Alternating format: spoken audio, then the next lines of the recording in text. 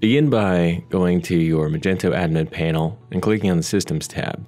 Scroll down, find Cache Management and click.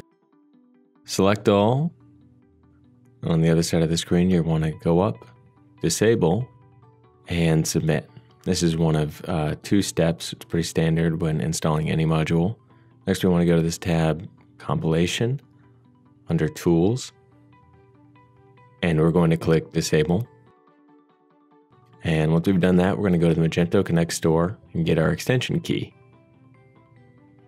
Now with that selected and copied, we're going to go back to the Systems tab, scroll down, and go to the Magento Connect Manager. We'll paste our key and click Install.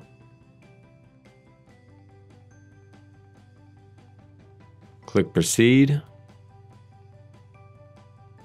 And it's pretty much that easy. It's installed. And a few more steps we're going to run. First, we'll refresh this page, and then we'll return to our admin. Another standard step when installing a module, you want to log out and log back in. We're basically reversing the steps we did earlier. Going down to the tab again, Cache Management, select all, and you're going to enable these. Now we want to go down to Configuration. Scroll down, find the Sales API, and we're going to enable these 2 here, enable Analytics, enable Universal Analytics. And now we want to paste our account number for Universal Analytics.